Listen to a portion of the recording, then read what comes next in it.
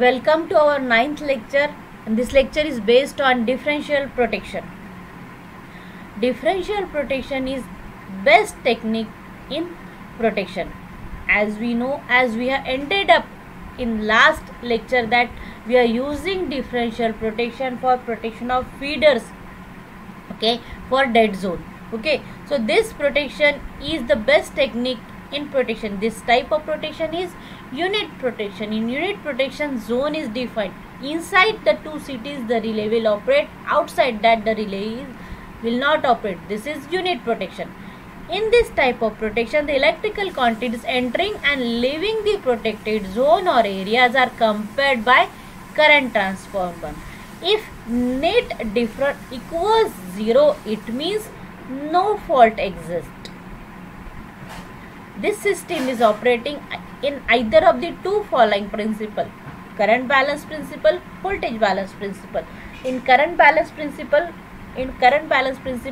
if difference of current is 0, the relay will not operate. If we are getting certain value of current, then the relay will operate. In voltage balance principle, we are checking voltage of the two CT secondary. If voltages are equal, the relay will not operate. If voltages are not equal, then definitely there is certain potential difference, and this will cause current to flow through the relay, and the relay will operate. Now we'll see one by one. First we'll see current balance principle. Okay, before that, differential protection is applicable to the following parts of the system: generators, transformer, motors, buses, lines and feeders, reactors and capacitors. And there are two basic types of differential protection based on the current balance principle and based on voltage balance principle. So it is current balance differential protection, voltage balance differential protection. In current balance principle, this current balance differential protection operates on circulating current principle. What is circulating current principle? Or we'll see in the next slide. Current balance differential protection. At a normal condition and for external fault at F, CT1 and CT2 circulate current in their secondaries, that is IS1 and IS2. In normal condition, if CT1 and CT2 is circulating current through the CT secondaries, then definitely normal condition these currents are equal, and that's why there is no current flowing through the relay and the relay will not operate. Now we'll see it. In normal condition, whatever current flowing through CT1 is flowing through protected equipment, same current is flowing through CT2. Okay, now using this dot convention, IP1 is flowing through CT1, this IP2 is flowing through CT. This IP1 is equal to IP2. Now using this dot convention, current is entering, so it will be leaving from the CT secondary is IS1. It will go that this IS1.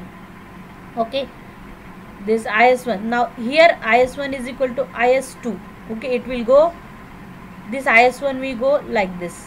Okay, now here current is leaving at this end, current is leaving, so here it is entering, so from this side it must be leaving. So this IP1 is equal to IP2 means IS2 is flowing through this CT secondary, and this same current is flowing through this CT1.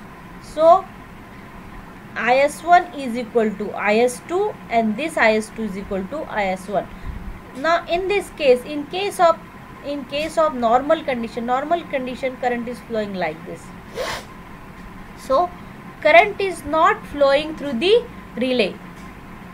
This delta I is equal to 0, the relay will not operate. Consider ideal current transformer performance. Here we are considering ideal current transformer performance. That means CT1 we are having two identical cities. CT1 is equal to CT, or we are having two identical cities. Ideal current transformer, we are having both cities are identical cities. IP1 is equal to IP2, therefore IS1 is equal to IS2. Therefore delta is equal to 0, magnitude of I is equal to 0. IS1 is equal to IS2, so no current is flowing through this relay. This mod of I is equal to 0. As it is 0, the relay will not operate. This is for normal condition. In external fault, same condition. If you consider fault at F, this is our protected equipment, fault outside this CT2. So definitely if fault is outside this CT2, this is external fault, our protected zone is this much, this is outside. As this fault is outside, so this is the current in the CT2 is not reversed, it is not changed. Okay, so this relay will not operate, So for external fault and in case of normal condition, the relay will not operate. That's why it is called as unit type of protection. Now we'll see working principle. Operation during internal fault condition. If fault occurs at point F means within the protected zone or inside the protected equipment.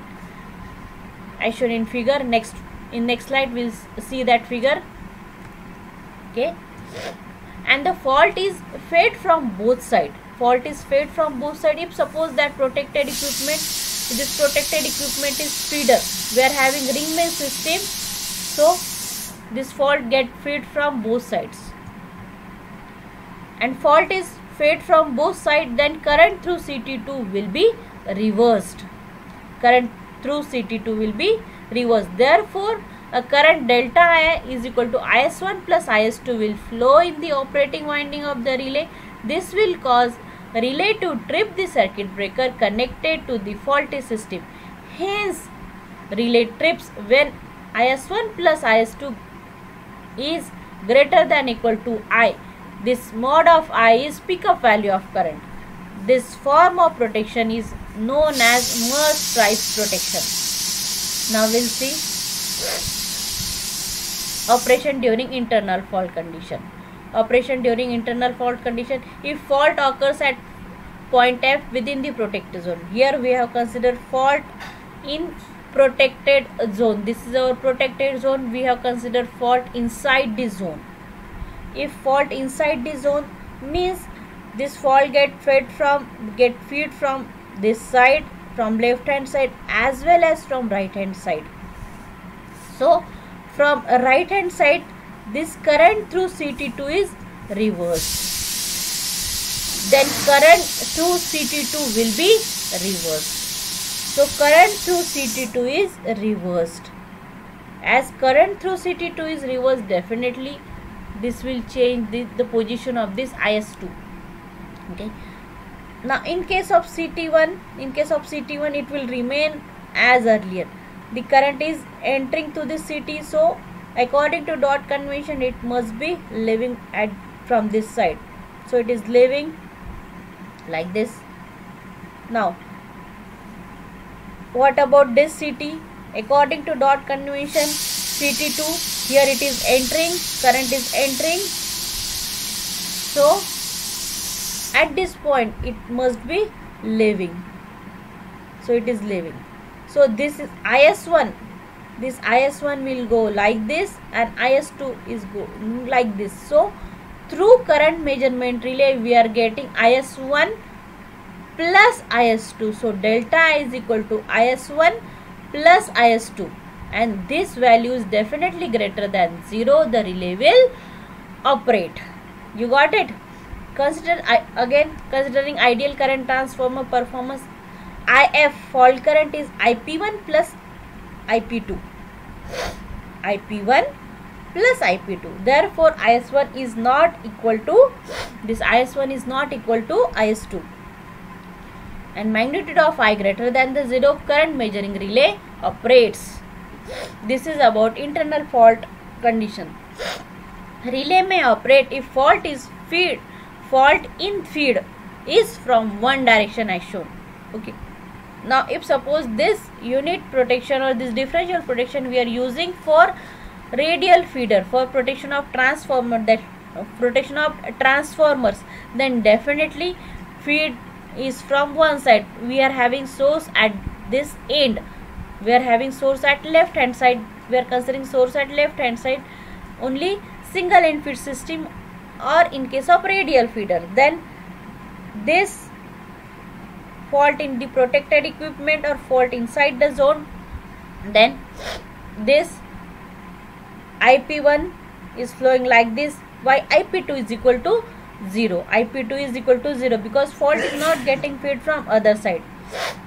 So in case of CT1 using dot convention IS1, and this same IS1 is flowing through this current measurement relay. So delta I is equal to IS1, IS2 is equal to 0, IP2 is equal to 0, so IS2 is equal to 0. As this delta is equal to IS1, the relay will, there is definitely value is greater than 0, the relay will operate. IF is equal to IP1 and IP2 is equal to 0. No fault current in feed from one side. IS2 is equal to 0. Therefore delta is equal to IS1, and which is not equal to 0, magnitude of I greater than the 0, this relay will operate. This is about our current balance differential protection. Now we'll see voltage balance differential protection. A voltage balance mass price system shown in figure 4 is also used for feeder protection or equipment protection, CT1 and CT2. Secondary windings are connected in a position so that there is no current flow in the relay operating coil. VS1 is equal to VS2, the relay will, when VS1 is equal to VS2, relay will not operate. Now we'll see. In case of, now here you can see in voltage balance principle, relays are connected in series. Relay is connected in series, while in current balance principle, relay is connected in parallel. Now as a relay is connected in series, we are measuring the voltage. We are measuring the voltage, and that we are that balance. If two voltages are equal, definitely VS1 is equal to VS2. So there is no potential difference, no current flowing through this current measurement relay. The relay will not operate. In case of normal condition and in case of external fault, same. In case of external fault, in case of normal condition, IS1 is equal to VS1 is equal to VS2, not IS1. Because of this IS1, there is a certain potential difference that is called as VS1. This VS1 is equal to VS2 in case of normal condition and in case of external fault condition. If these two potentials are equal, then VS1 is equal to VS2. No current is flowing through the current measurement relay. I have shown the direction upward. In case of normal condition, in case of external fault condition, we are having certain potential difference, and that two potential difference are in the same direction as well as equal. So no current flowing through the current measurement relay. IP1 is equal to IP2, VS1 is equal to VS2, and IS1 is equal to IS2 is equal to this IS1 is equal to IS2, VS1 is equal to VS2. Because of this VS1 is equal to VS2, IS1 is equal to IS2, and it is equal to 0. So the magnitude of current is equal to 0. Current measurement relay does not operate. During internal fault, VS1 is not equal to VS2. VS1 minus VS2 is not equal to 0. That's why VS1 minus VS2 is not equal to 0. This will drive current through the operating coil of the relay, and the relay operates. This is shown in figure 5. Look here, we are considering fault in the protected equipment. About CT1, IP1 is IP1 is flowing like this. So because of this, there is a voltage. This causes voltage VS1. Now current in the CT2 is reverse. As current in the CT2 is reverse, so that's why this VS2 is reversed. So we are getting some difference, VS1 minus VS2, and because of this VS1 minus VS2, we are getting certain value of current, and that current flows through this relay. As this relay is connected in series, the relay will operate, will give tripping signal to the circuit breaker. Vs1 is not equal to Vs2, therefore magnitude of chi is not equal to 0. Current measurement relay operates in case of internal fault. Okay, you got it.